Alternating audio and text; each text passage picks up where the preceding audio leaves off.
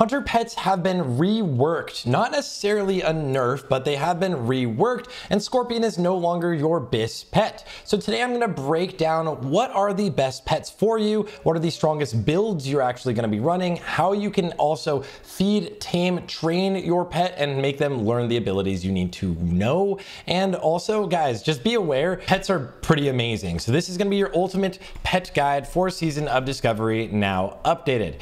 Now, just as a reference, I'm going to show you, if you are using Kill Command, how insanely powerful a Wind Serpent is right now. This is just a quick breakdown at the beginning. Look at the damage I'm going to do right now. 291 damage, 189 damage.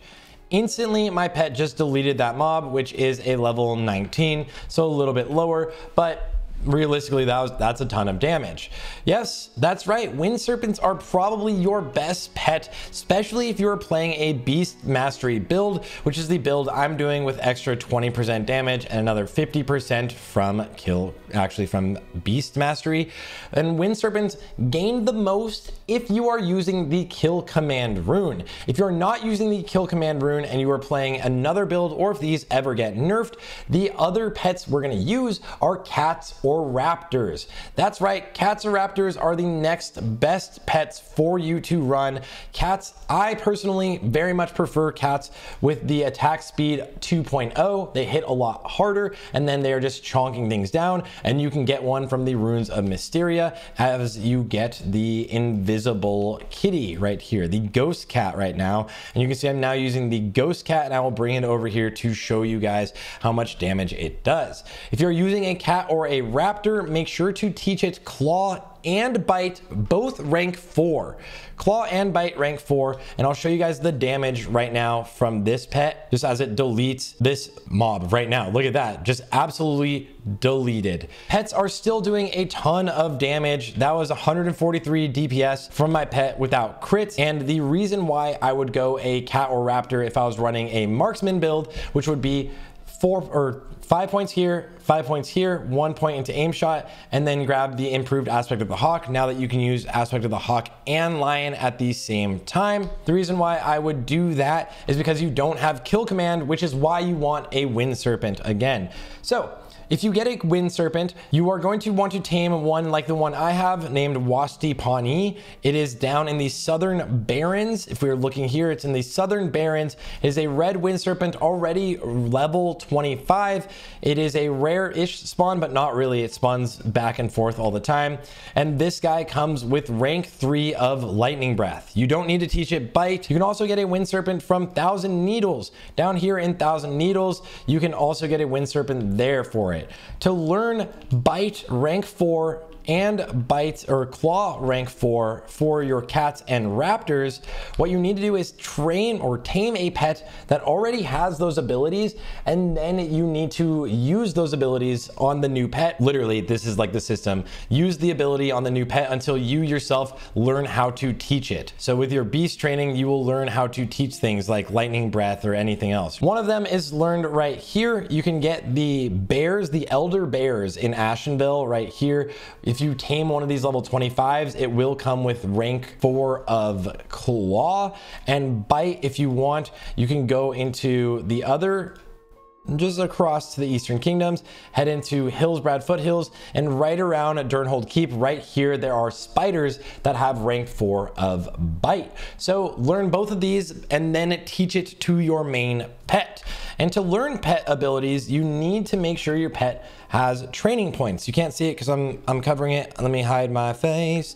Training points. You can see I haven't used all of the training points on this pet to give them resistances, which you gain from gaining loyalty levels on your pet. Well, to gain loyalty levels, all you need to do is keep your pet happy and keep your pet around you. That's pretty much it. You can use your pet, go into some dungeons if you want, and help maybe friends farm some gear, and you'll gain loyalty points. But really, it's just about keeping your pet happy. The reason, let's break down why a Wind Serpent over a cat or raptor when you are using Kill Command, is because the rework for pets is that the damage you do with focus, or how much focus and ability costs, you can see Lightning Breath in the bottom right of the corner, costs 50 50 focus, the attack power you gain from that is scaling accordingly to the focused cost. If I go into this math, actually, Wind Serpent will do 180 damage with its normal ability, which is a 50 focus cost. Damage per focus, it's about 3.6 damage per focus. So it's the most efficient already. And Bite is the closest. It costs 35 energy or focus, and it does an average of 3.4. Basically damage per focus. The big difference though is when you use Kill Command, the next 3 attacks are doing 60% extra damage, 40% extra damage, and 20% extra damage. Because of that, if you hit harder with those 3 attacks, your first Kill Command will do 108 more damage. So you'll basically be doing 288 damage, and that's not even a crit. So from all 3 kill commands, you get 216 extra damage to your pet's abilities from having the kill command rune, as opposed to if you are using Claw and Bite. Technically, Claw would get 84 and Bite would get 144, but Bite is a 10-second cooldown. So you would have the first bite or 1 bite, get the 60% from it, and then Claw would get the second 2, meaning you get 72, 28, and 14 on average. This would average out to about 114 extra damage from Kill Command instead of 216. So that's the math on why, as a BM hunter right now, Wind Serpent is the best. But all of these pets are absolutely deleting people still, and I will have an upload of a full Warsong Gulch because it was just really fun. Just me going 57-2 and using my pet. And weapon speed for those cats or raptors doesn't really matter. Having a faster weapon speed only makes your pet hit faster, which used to matter when you have the flurry talent or frenzy. Basically, this means that whenever you crit, your pet's attacks are 30% faster. And if you have a fast weapon speed, you're hitting faster. So your pet is like a 1.0 weapon or attack. It's hitting faster, more chances to crit, which then eventually gives you 100% uptime of this.